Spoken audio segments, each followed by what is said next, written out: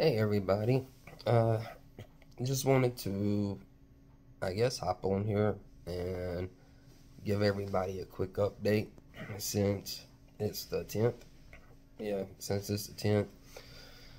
I'm supposed to be getting discharged on the 21st, but, all of the first update is, I guess, somehow over the weekend, I ended up catching a UTI. So they did blood work, or a UA. Sorry, they did a UA on Monday after I had a fever, like just a little over 100. And I was also really warm. It took a long time to just try to cool off. But as far as everything else, I've got, let me see, I've got 2 more treatments of antibiotics for today, and then just 30 more treatments of antibiotics through my port. I have been exercising as much as possible because they are gonna discharge me as almost a quad, I guess. I'm not going to say a quad because I still have the use of both arms for now. But, yeah, like, I can't feel anything up to here. Like, just, well, I don't feel that. I can hear it, but I can't feel it. When it comes to, PT, the lady came by yesterday. I wasn't expecting her. I had no idea, but I was dressed, and she had asked me if I had gotten in my chair more than the one time that I got into the chair with her last week on Friday or something. And I told her, yeah, that day I got in my chair a total of 3 times, and then the following day an additional 2 times, and then since then got in my chair by myself that day when when nobody would heat my lunch up. So I got into my chair that day by myself. And then also on I think Monday before the championship game between UConn and Purdue. So pretty much when it comes to physical therapy and trying to make sure like I know how to transfer, I'm finished with that. So I'm not even gonna like mash the call button or ask for somebody to be up here if I need to get in my chair, because I'm already passed. I can get in my chair just fine. It's no big deal. And then when on Thursday when PT got done, after I came back and got into my bed, there was a knock at the door, and come to find out it was OT, occupational therapy. And being that I had my basketball shorts on, my shoes on, he just comes in, introduces himself, and then he just like pauses and was just like, I don't really think there's anything I can help teach you. And I just laughed, and I was like, nah, I don't believe there is. So I learned how to do all of this back in 2009. Just didn't expect to be in this kind of position in 2024. But as far as still having air pockets strapped to my spinal cord, they're still there, because all the swelling and inflammation is obviously still right around the T8 area where my exposed nerves that make me a T8 are located. They're just basically being squeezed like, you know, like a python squeezes its prey. So I've been through 2 different steroids for that. One was a 5-day thing where you do five injections for injections, 3, 2, and 1. I finished that on Easter Sunday, and then it took a little over 3 weeks being in here before I finally found out who, like, my doctor is. And so her name is LaQuinta. So I went ahead and wrote down, all the questions, all the concerns that I've had, everything that people have said to me since being here, like joking about, like, oh, like, you don't have to worry about the air pockets because the worst it can do is you could become paralyzed. And then they just laugh and we're just like, oh, you kind of beat them to it, and like, like patted me on my stomach or arm like I'm an animal. So should have bit the shit out of them because obviously it's not working. The antibiotics, they're not working against the inflammation and swelling. The second dose of steroids are not working against the infection. They never did. And it's at the point now to where they don't treat something like this that aggressively. They just rather see how things play out. And then yesterday, it was like an older man, older than me at least, older than 38. He's at least in his 50s, at least. And then there was another doctor. She was a female. Looks like she just got done sucking on a lemon. But they came in and they're like, well, we'll be your doctors for this week, blah, blah, blah. And I had told them that on Monday, when Monday morning rolled around, I've already called UNC Chapel Hill. I've called Duke just to inquire if they have ever, like, ran into the same issue, or if they know how to remove air pockets, if they could possibly help. And as far as Duke, I have to have a referral sent from my doctor's office. So that means I have to wait until the 21st when I'm discharged. The 22nd, they may end up sending us a referral from my doctor's office, because I really doubt he's going to send it on the 19th, which would be Friday before I'm discharged, just because of the way they do things.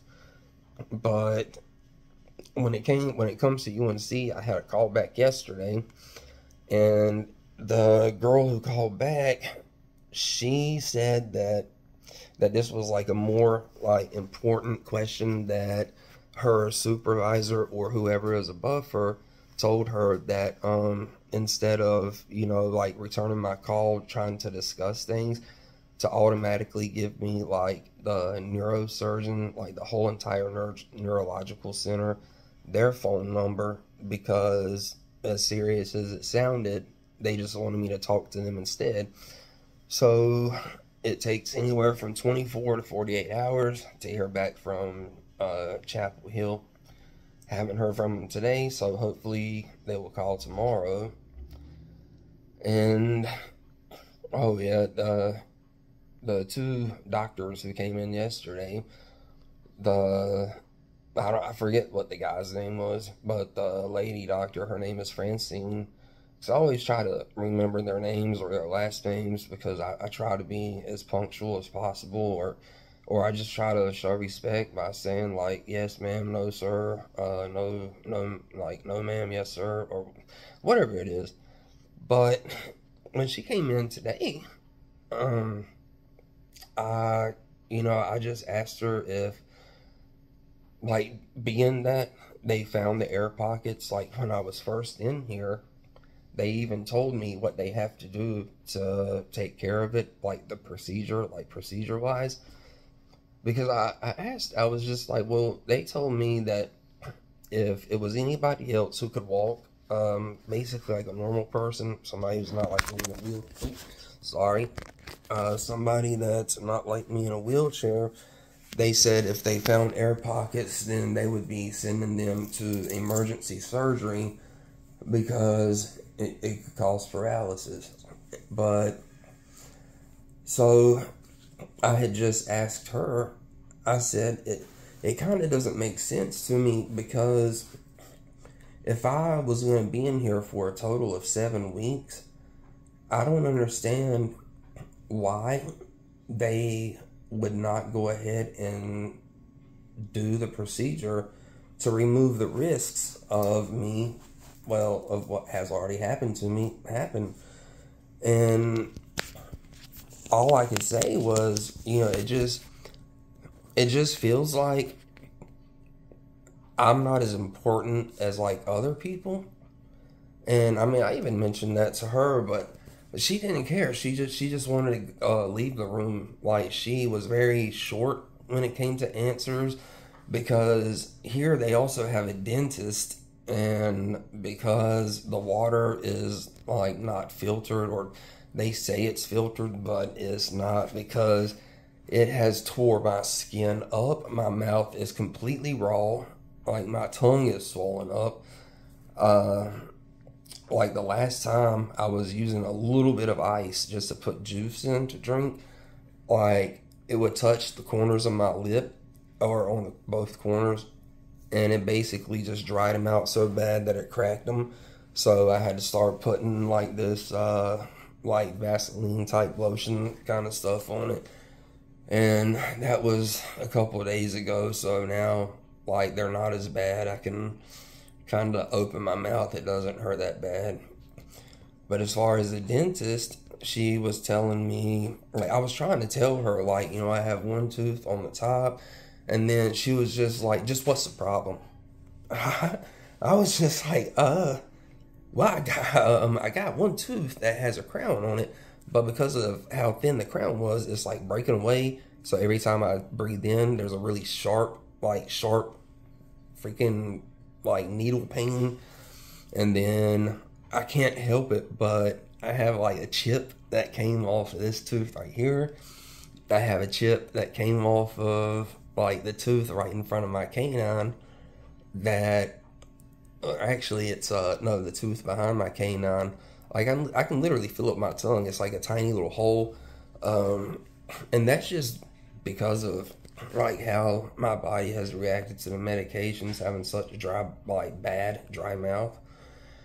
Because I brush my teeth every day, I use mouthwash, but here the toothpaste and mouthwash they give you is not like the name brand. The mouthwash even says alcohol free mouthwash. So it doesn't matter how many times I brush my teeth and everything, because I would literally brush my teeth, and then on like the insides of like my cheeks, I could feel like little pieces of skin that I would literally have to bite and like pull off. But I ended up taking my toothbrush and just like scraping as hard as I could. And once I did that, like, I look at my toothbrush and that was horrible. Like, all of like this like raw broken down skin had like just collected on. I mean, glad I got it out, but my mouth burns like hell when I try to drink certain things. And every time I eat, I feel like I feel like I'm gonna throw up, and if I have like the smallest burp, it just sets my whole entire this whole entire area all the way up to my throat. It just sets it on fire. So I have to ask for like Maalox during the daytime, and they give me a little cup, and it's only 10 milliliters that they will allow me to have at one time. So I just thought that was the craziest thing, because if that's the only thing that can help like coat my stomach and not like burp and it be on fire, I thought they would at least just give me the little cup that it comes in. It's only 30 milliliters, and it's just like a little shot, not even a whole shot. So I can't wait until I'm discharged for that, because they can't really monitor or say how much Maalox I can have at one time, which all I need is just a full capful for an adult. But also, the doctor, when I had mentioned, the air pockets and how they told me they know what the procedure is, they've done it before, blah, blah, blah. she basically just, like, she had no answer. She was just like, well, I will just, have somebody from the neurological center come up and maybe explain it to you better so you understand. And so it's like, yeah, I understand, like, what's going on. I understand that they say the reason they refuse to do it is because I could catch another infection. But I mean, I've already had 4 out of 5 major infections. I have a UTI right now, and all they've done is leave me on my antibiotics. And they're just like, oh, well, that should be enough. Because when I spoke to both doctors yesterday, I told them, I'm pretty sure y'all will be telling me to go home on the 21st. And I just asked him, I said, but with my situation, does that mean the bone infection is healed, but the inflammation and swelling won't go away, or what? And his answer is, well, the way we see it, being that you have been here, you'll be on a full 7-week dose of antibiotics. They said that should be enough antibiotics to take care of you, because there's no antibiotics that I can take orally when I go home. So yeah, it's just gonna be me, like, facing everything on the 21st. And I'm very blessed to still have my dad, but I'm not gonna sit there and ask him to, like, go out of his way to help me. So it's just something that I have to figure out. Because honestly, when it comes down to it, I don't have anybody that I could call and ask for help, and they would be there. So that's why there's a lot of decisions that have to be made.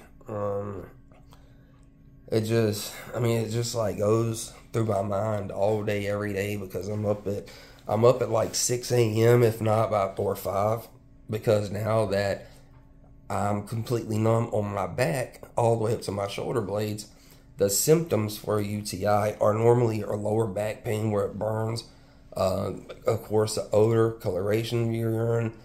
But now for me, being that I'm just so damn lucky, the symptoms have basically just knotted up all of the muscles and everything in between my shoulder blades. So yesterday morning, I literally sat up like a mummy just out of nowhere at 5 a.m. And I sat there from 5 a.m. until 6 a.m. just trying to stretch every way possible. And finally, I just, like, some reason, I rolled both shoulders at the same time. And when I did, you can hear every single bone and stuff, like, crack and pop. And, like, it's not just once and it's done, but every time I roll my shoulders, they will pop and crack every time. And at first, I was like, well, probably it can't be heard, only just me, because it's happening to me. But when my best friend stopped by yesterday, I asked him, do you hear this, or is it just in my head? And so when I did it the first time, he was like, dude, that was loud. Not just, where he can hear it, but, he could hear almost every crack, every single pop and crack. And it's not like cracking your knuckles where you just have, 5 digits on each finger. It's not like just 10 cracks. This goes all the way across my shoulder blade, in the very middle of my shoulder blade, to where the top of my rods and screws are. So, yeah, that's what I'm dealing with right now. So when it comes to the doctors, I have learned to just keep my mouth shut, because it doesn't matter what I say. They are not going to do anything to try to help me further besides just keep me on the antibiotics. And see, I have such a great nursing staff, though, that is one thing that has helped carry me through this, is having a wonderful nursing staff. Because during the daytime, if there's something malfunctions with the machine, I know how to fix it, and they have showed me how to fix it, so that way they don't have to come back to the room. So if it starts beeping saying it's occluded, meaning that the fluid is not going through smoothly, I just hit restart. when it's done, it'll go beep, beep, beep, and that means the antibiotics are through. So I could either call and have them flush with saline to get everything down, or go an additional 30 minutes hooked up and letting the saline solution drip slowly. But I prefer just having to be unhooked and having the saline solution go through. And then today I need to get my PICC line, or not the PICC line, but my bandage changed, just because on this side you can see like a little flap right there where it has the adhesive is not as strong as it was. And I thought my nurse was gonna do that around like 12 after like I finished lunch. So I went ahead and I cleared like this entire table off, even though both times I've had it done, they just needed half the table. But I mean, I can understand some people like want it cleaner than others, but yeah, I mean, I'm just just laying here right now trying to, like, I guess kill time until either like it's ready to have the bandage changed and she comes in and I'm like part of that, because she's never done it before. And so she said she wanted to like watch a couple videos to make sure she knows what she's doing. And then of course I'm going to be keeping an eye on it to make sure that she keeps it like the cord going straight. And then when it comes to these two, there's padding in between, because the first like week and a half it was just like having those open, just having the ports just like rest up against my arm in between the middle. It was just eating away at me. It hurt. So the last time the nurse changed it, she made sure to put it that way to where when they come down they don't rest directly on my skin. And that's probably been the best part, like having a PICC line, is that she actually helped me out by putting, you know, something in between my skin and the actual two little ports that come out. But yeah, that's pretty much it as far as I know, because the only thing else I'm doing now is, of course, waiting for UNC or Duke to well, not Duke, because I still have to get them to send a referral from my family's doctor's office, because they tried telling me here yesterday that is something that they don't do here. And they started talking about HIPAA law, and I'm just like, okay, that's fine. And yep, so 12 days, hopefully I will be able to have a referral sent to Duke Hospital. But like I said, I've got just 10 days or 11 days left, or actually 10 if they discharge me on the 21st. I don't believe they're going to keep me here that day. They'll probably tell me I can go home anytime after lunch or during that time, I'm guessing. That's normally what time people are discharged, from what I could see, hear, and tell. But other than that, I really don't have any more news. I wish I had like better news, but that's just it. That's just ECU health facility. Honestly, if you ever needed a hospital to go to, I would definitely not recommend this hospital. The only thing good about this hospital is the nursing staff. Like, there are some really nice nurses, like really nice, really nice nurses, really nice CPs. The charge nurse, there's one charge nurse like that, it just gets to her head, and she acts like, well, I'm not the nurse in charge, I'm actually like a supervisor or a doctor, and all this blah blah blah, because she's always trying to get in the middle of my stuff. And she never said, like, she's just dumb. So that's really all I can say. But I wasn't trying to make a 25-minute video. I was hoping to keep it under 10 minutes, but of course I always talk so much. I guess if I didn't talk, I'd probably be going crazy. But or maybe I'm already there. I don't know.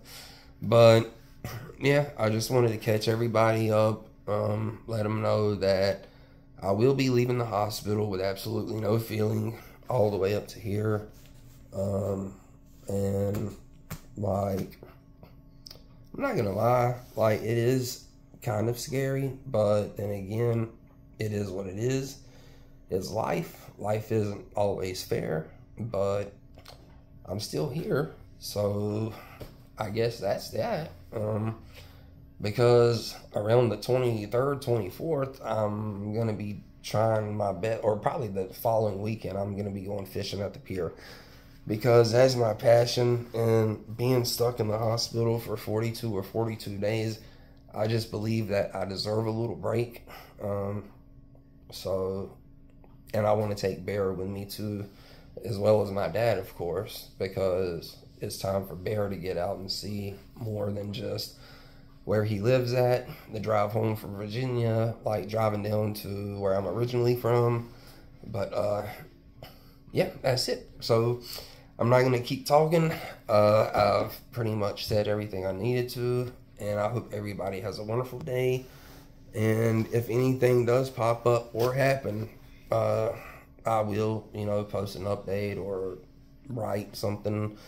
But yeah, I mean, until next time, it's been nice. So I hope everybody enjoys the rest of their week, has a good rest of the day. So I will be seeing you guys later. Goodbye, yo.